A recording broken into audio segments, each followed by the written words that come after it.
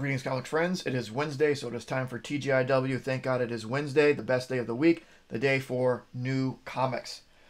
All right. As far as amount goes, it's a little more than it was last week, but it's still manageable. Let me tell you, last week it was beautiful. I was so happy with last week being small. I'm thinking about making more cuts in order to get down there. I really need to think about how I want to invest my comic reading time and where I want to put it. Right now, I really, really want to put it towards just the old stuff that I have lying around. Last week, because it was so light, I knocked the new stuff out. I read through my collection of Forever People. I got through all 11 issues of Forever People, which, I mean, it's Silver Age stuff. It's a little bit heavier. I read through the first two limited Deadpool series that I've had sitting around forever, Circle Chase and his Volume 1 limited series. And I had just some super fun old horror books lying around. I read these three. I read four others. I read 7 horror books. This, by the way, is like my favorite horror cover of all time. The story that goes with this wasn't actually very good, but that cover is cool. Makes me want to get like a high grade copy of that and slab it. Anyway, it was so nice to have that freedom and go back. So this week is a little bigger, and I might do another pass through of cuts. I think it's going to get easier though, even if I don't make cuts, because some limited series are getting finished, and I've decided to not stop, but drastically cut down on limited series. As you'll notice here, I didn't get Beta Ray Bill this week, which was very difficult because it looks awesome.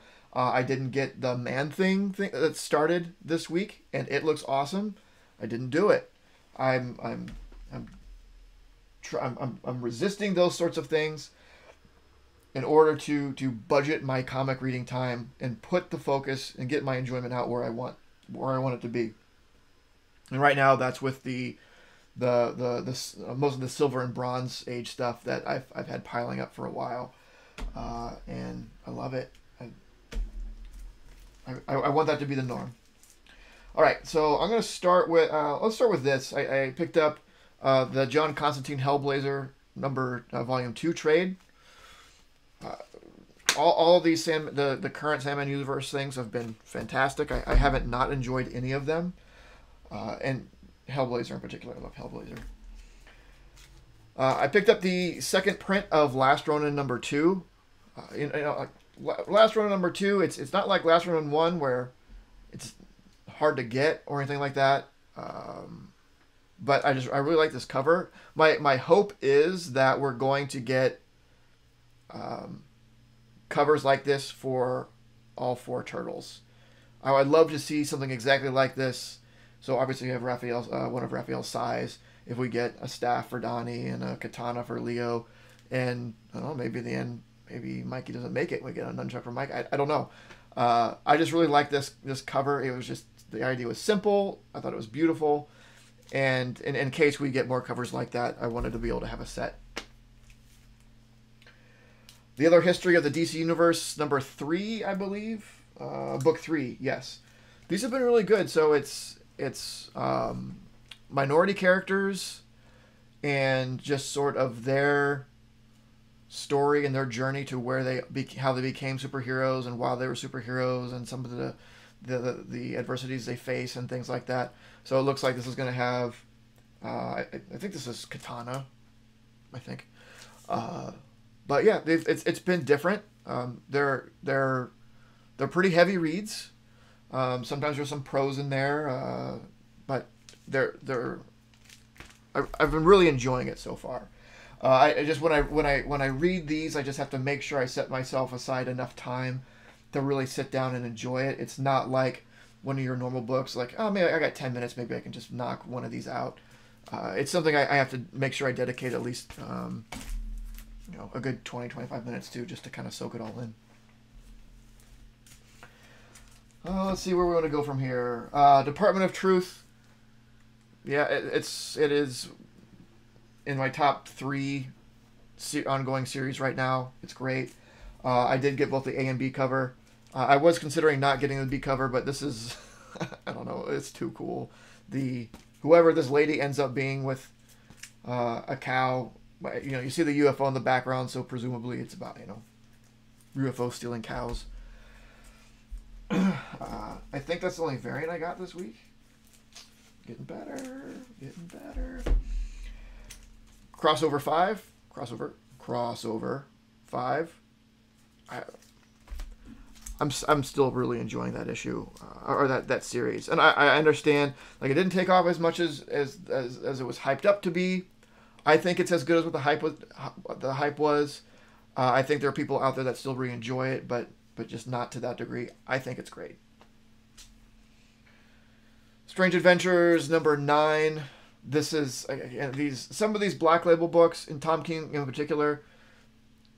Not all your limited series have to be 12 issues. Sometimes you can get the entire story you want to get out in like 6. Just think about it.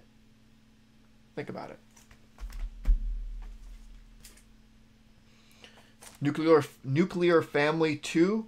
I really enjoyed the first issue of this, so I added it and decided to go forward with it. I like period pieces, so this is that.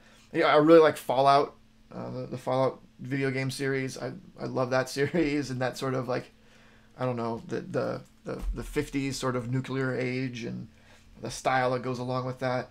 So that book is good. Symbiote Spider-Man 5. It's a King in Black tie-in. But I get all the Symbiote Spider-Mans. As far as limited series goes, I'll always get Symbiote Spider-Mans. I'll get all limited series Spider-Mans. I have to. I have sort of committed to that with my Spidey collection. So, all Marvel has to do to make a bunch of money is come out with a limited Spidey series where the first issue costs like $1 million, and I'll have to find a way to come up with $1 million and give it to them, and then they've done well. The Union, another limited series that's going to be over. But again, this and the limited series that I've been getting, I've been enjoying them. It's not that they're bad. It's just that there are better things for me to read with the amount of backstock that I have. If by some miracle I somehow get through my 10, 11 long boxes of stuff that needs to get read, yeah, then I will pick up more like ongoing series because I'll have that time to devote to read to it. Right now, not only do I want to knock that backlog out, I'm enjoying it more than a lot of modern stuff. And that doesn't say modern stuff is bad, right? You can like two things, but just at different degrees. In similar, U.S. Agent, it's been great, but it will be done, and that will be good. It's just one less thing that I'll have monthly, and I hopefully won't replace it with anything. Witchblood, and I've been liking these vault joints, so I picked this up. Just a regular A cover. There were some variants, there were some ratios. I didn't get them. I for a good chunk there, I was just trying to get these variants and ratios, and because the cover's really cool, and just like I don't know, something might blow up, but I need to stop caring about that because it doesn't really matter. Because even if they do blow up, like I don't usually get rid of that sort of stuff. How do I get to autofocus? Get back in focus. Hi, I'm in focus. So, I have no idea what it's about. There's a lot of things I'm trying to get better at when it comes to buying comics. Less limited series, less variants. The one thing I have a hard time resisting still is a new number one. An indie number one. Especially when it's sort of like horror-ish. So, yeah, baby steps. Ghost Rider 1, King of Black tie-in. This is a one-shot.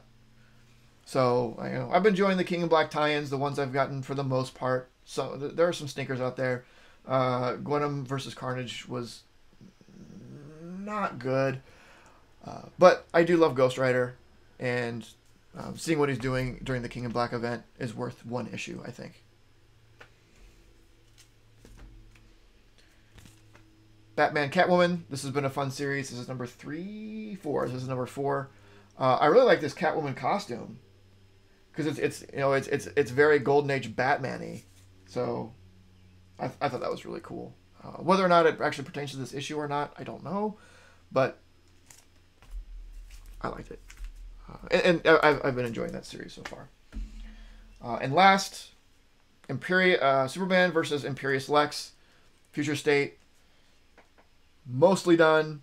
I think I mentioned during when the last big chunk of Future State came through, there were some stragglers. This might be the last one. I'm not sure. I'm okay with it. What I wasn't okay with was when I had a stack of Future State that was that thick every week. We make mistakes. We have regrets. We move on. We get better. We learn. So, got that. So the week, take out the second print of Last Ronin 2. Take out the Department of Truth variant. As far as individual issues go, we're pretty good. Of course, we do have to count the Hellblazer trade. I will try to. When I get trades, I try to get through those as well, because having a backlog of comics is bad enough with having a huge backlog of trades, and I do have a huge backlog of trades. Well, not huge, but it's enough. So I try to keep up on the new ones just to make sure that it doesn't get too out of control. But that's it. That's. I mean, it's not that bad. A little bit thicker than last week, because I don't think I had a trade. Oh, I did have a trade. I had Big Girls. I got through that too. It was good. So yeah, we're not that much worse off. But considering 1, 2, let's do it this way.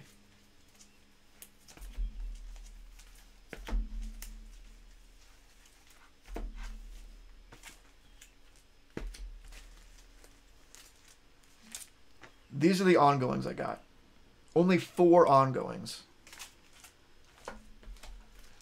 This is a one-shot. These are all limiteds that will hopefully not be replaced. We're getting there. We're getting there. We're getting to manageable state. This one might be replaced. Again, a symbiote Spider-Man gets over, another symbiote Spider-Man starts, fine. If you want to count this as ongoing, because there always seems to be one of those out, fine. But over half of what I got this week was limited stuff that will eventually be over and hopefully not replaced, given my new rules I am imposing upon myself. That's pretty good. I can taste the Silver Age now. I can taste all the stuff I'm going to be reading soon. So yeah, that is it. As always, thank you. Comment, let me know what I missed. Sometimes I miss something. I'm looking to you, Travis. You're always very good at telling me what I messed up and missed. So let me know, or if there's something that you got that I didn't get that you thought was great that maybe I should look into. I love reading about those as well. So do that. Subscribe. Ring the notification bell. Tell all your friends and family. All of that. And of course, don't forget to make yours Titan. This video was brought to you by Titan Comic Pressing. Follow us on Facebook and Instagram at Titan Comic Pressing LLC.